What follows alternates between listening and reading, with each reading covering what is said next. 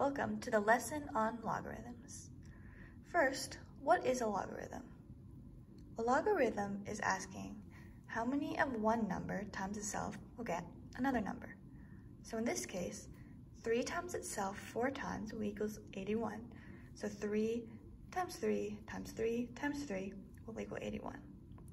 To rearrange this, you can write log base 3 of 81 will equal 4.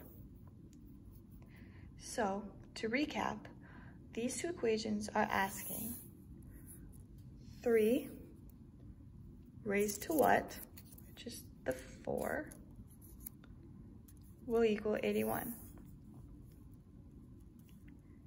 So log base 3 of 81 equals 4. So 3 raised to what, which is that, will equal 81, which is this. Let's look at another example. Log base 5 of 125 equals x.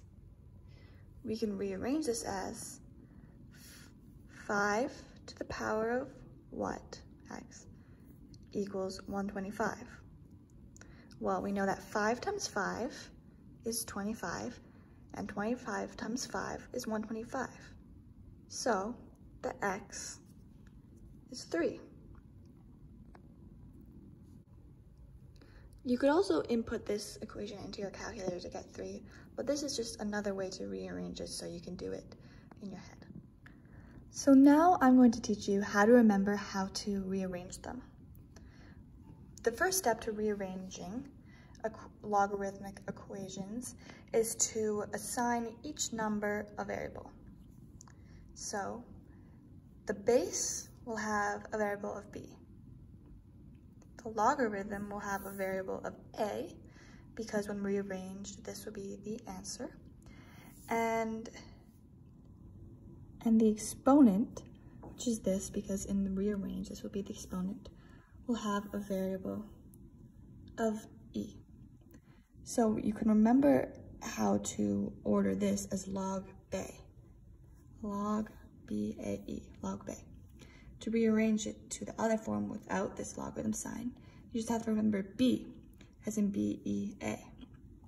So first, take the base, which is 2, then the exponent, which is x, equals a, the answer. So we have b. So 2 to the power of x equals 32. So 2 times itself, how many times equals 32? So 2 times 2 is 4, times 2 is 8, times another 2 is 16, and times a fifth 2 is 32.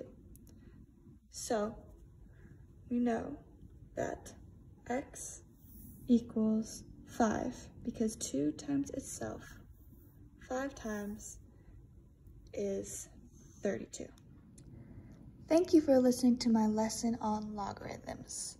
And just remember log, bay, and b. And you'll be good to go.